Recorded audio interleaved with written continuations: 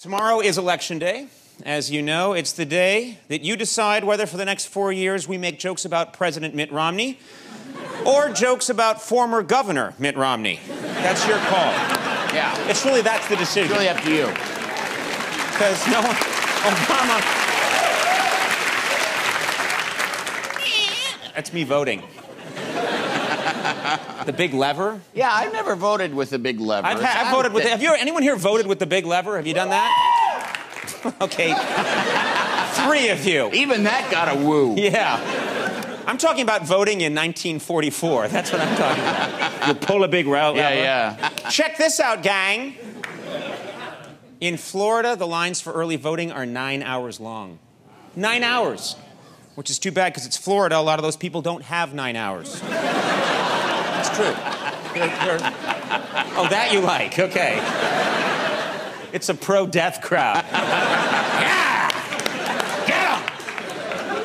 Get him! I don't know if you heard about this. In Ohio yesterday, a man who heckled President Obama was carried away by 4 police officers. Yeah, not because he was a danger, but because anytime you carry a person from Ohio, you need 4 people. You have to use your lower back. They hate the elderly and fat people. Yeah. There is good news. Check this out. The end of the election means that negative political ads will finally stop. That's good. It's true. After tomorrow, the only 2 people attacking each other on TV will be Nicki Minaj and Mariah Carey. Now, this weekend, Bristol Palin's baby daddy, Levi Johnston, married the mother of his new baby, and he wore camouflage at the ceremony. Yeah. I guess Levi wanted his wife and new baby to get used to not seeing him.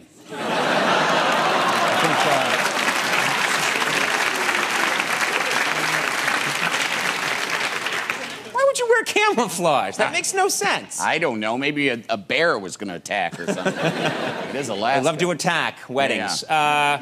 I don't know who went to the movies, but the Disney animated movie Wreck-It Ralph was tops at the box office. Yeah, that's right. Yeah, a lot of kids were disappointed because Wreck-It Ralph is about Ralph Nader and the 2000 election. Kids were like, I don't get it. Yeah. Why is it animated? I don't know if you saw this last week. The Mars rover stretched out its robotic arm and took a picture of itself. In other words, America's greatest technological achievement has turned into a 14-year-old girl with Instagram. I couldn't believe that. Check me out. Check out my new top.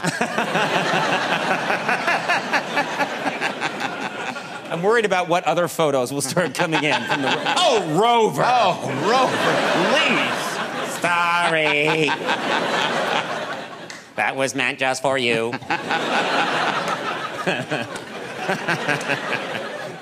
I told you not to show anyone else. The Rover doesn't speak.